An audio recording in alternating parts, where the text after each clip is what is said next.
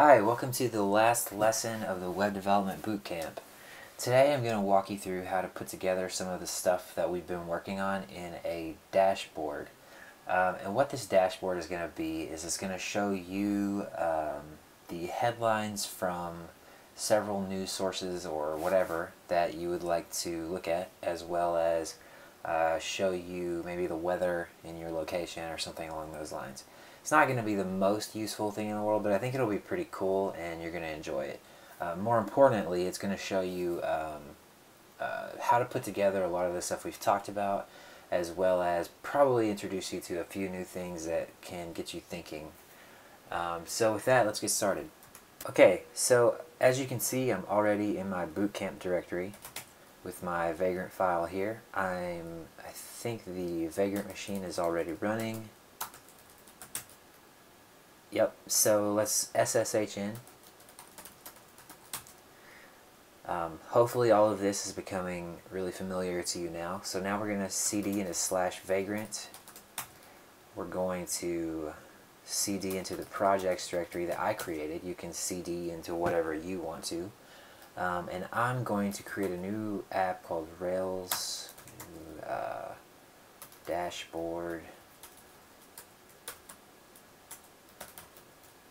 app. Okay, so now that we know that the app is set up, I'm going to run a couple of commands and get some code set up for us. So first of all, we're going to create a controller. So we're going to do Rails G controller, and we're going to call it dashboard, and I'm going to give it an index action. And this is a little bit different than what we've done before.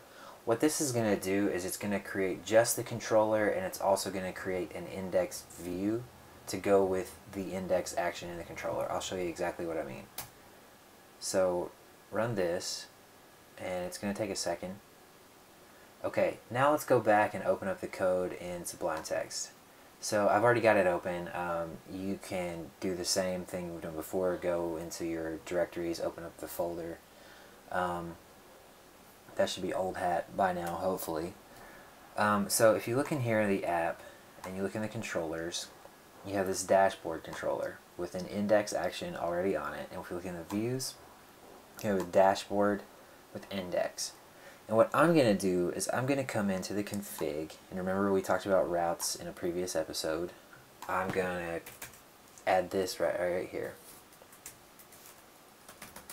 Root dashboard index. What this is going to do is this is going to put the root path at dashboard controller index action. So now if we come in here, we run Rails S,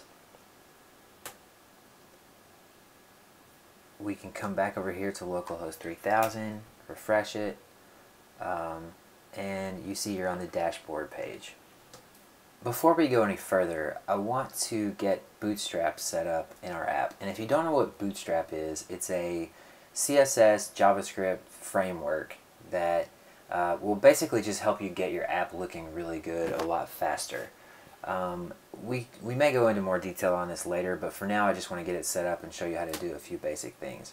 The gem that we're going to be using to do this is at this location, GitHub, TWBS, Bootstrap-SAS, and then if you want to learn more about this, there's incredible documentation at getbootstrap.com.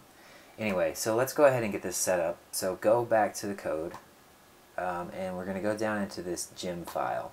And I don't think we've really messed with this before, but just go ahead and drop this in right here.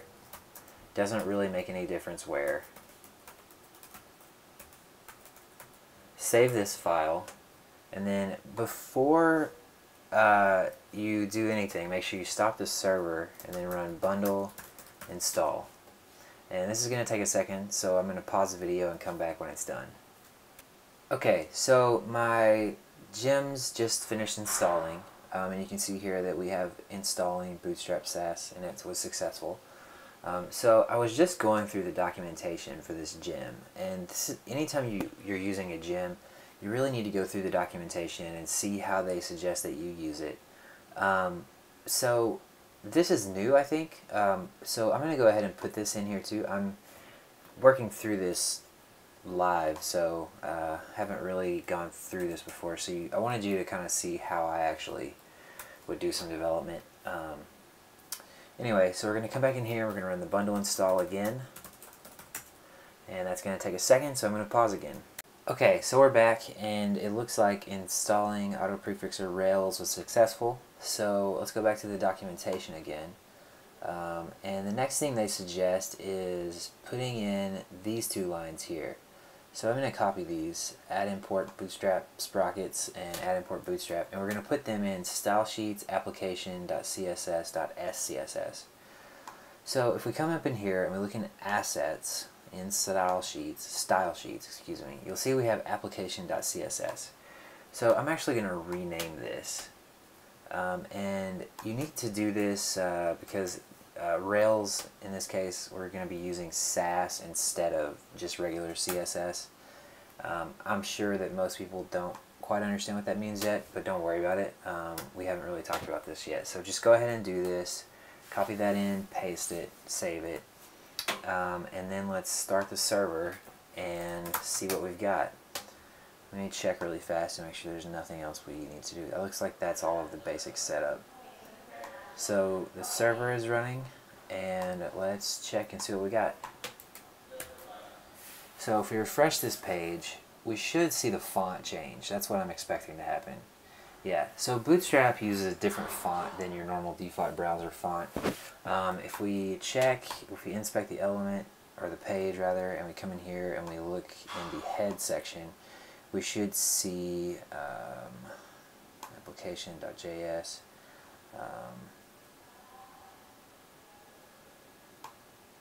Sorry, application.css is what we were actually interested in looking at. And you can see we have a ton of CSS in here, and this is coming from Bootstrap. This is not something that we have written, obviously, thousands of lines of CSS. So anyway, you get a lot of stuff for free, and it's really nice. So go ahead and get that installed, and then we'll move on. Alright, so let's get started doing some real development. So let's go back in here to our terminal, stop the server with Control-C, and then I'm going to generate some scaffolding. So I'm going to do this, I've already kind of run through this on my own a little bit to kind of get a feel for what we're going to do, and I'm going to walk you through kind of my thoughts on some stuff, and hopefully this will be helpful. So we're going to generate a scaffold. We're going to call it website, and you'll see what this is going to be in a minute. We're going to work off of some of the stuff we did in the first programs and some of the exercises. So we're going to create a website with a name, which is a string, and a identifier, which is also a string. Okay, so hit enter. Then we're going to create another one, Rails G, let's call this one weather, and we're just going to give it a name. Actually, we're going to give it a site, which is a string. Sorry, I can't make up my mind what to call this. It's called a link string, and then zip code, which is going to be a integer, I believe. Could not find generator weather. Oh, sorry, I left off the word scaffold. Alright, so run that, and then we're going to do rake db migrate. And that's going to take just a second, and that sets up our tables. So now we're going to start the server back up and go check out what we've got. So back in our browser, just refresh the page. Now you can name this stuff whatever you want. I kind of made this stuff up on the fly, but I think you're going to like the end product that we come up with. So we're listing websites. This is the from the website scaffold that we created. We can create a new website, a name with an identifier, and I'm going to show you exactly what this does in just a second. What we're going to do is let me go back to the article. back on the first post in the web development course, the first program post, I put an assignment in here about coming up with a way to find the headline of sites, and then I put that in the solutions in here. So what we're going to do actually is we're going to go out and we're going to get the headlines from sites that we have stored in the database, and then we're going to display the headline for today. So the idea is that, like, maybe you wake up in the morning and you come in and you get on your dashboard and you have like your top 10 news sites or something, and you have it displayed, you know, right there, and you can click through instead of going to all the sites.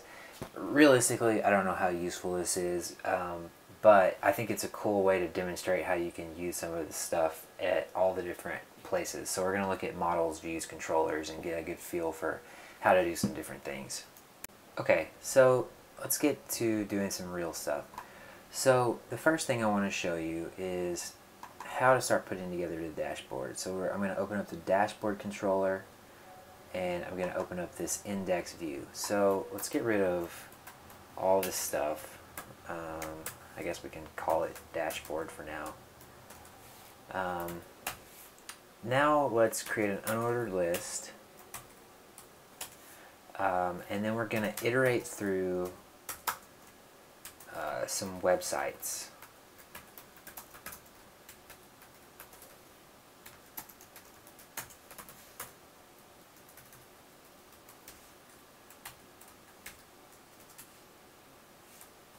Okay, so for each website, what we're going to end up doing is creating a list item, and I want to print out the website dot name, and I want to print out, well, for now let's just do that. Just print out the website dot name. So I have intentionally not done something here, but I want to show you kind of how to see errors and solve them. So now if we go back here, it's going to tell me undefined method each for nil class. When you see this type of thing, look at what's undefined, and it's telling you that whatever is undefined directly to the left of it is empty. So at websites right here is empty. So what we need to do is realize, oh, we didn't actually set this in the controller, because remember, to get access to something in the view, you need to create an instance variable in the controller. Okay. Now if we refresh the page, should have nothing. Right. So the next thing you need to do is go to /websites and create a few new websites. You can leave the identifier blank, but you can just go ahead and put in the name of a website. You can leave off HTTP and all that stuff. Just create the website and get a list of websites going. Probably some kind of news site is best for what we're doing, but that's whatever you want is fine. Then come back here to the dashboard, and you should see you have these printed out now. The next thing I want to do is actually print out the top headline for each of these sites out beside here. This is going to take us into uncharted territory. If there's things that are over your head, don't worry about it. In future courses, we're going to go a little bit deeper into some of this. But go ahead and just follow along and do your best to understand, and hopefully you get some good stuff out of this.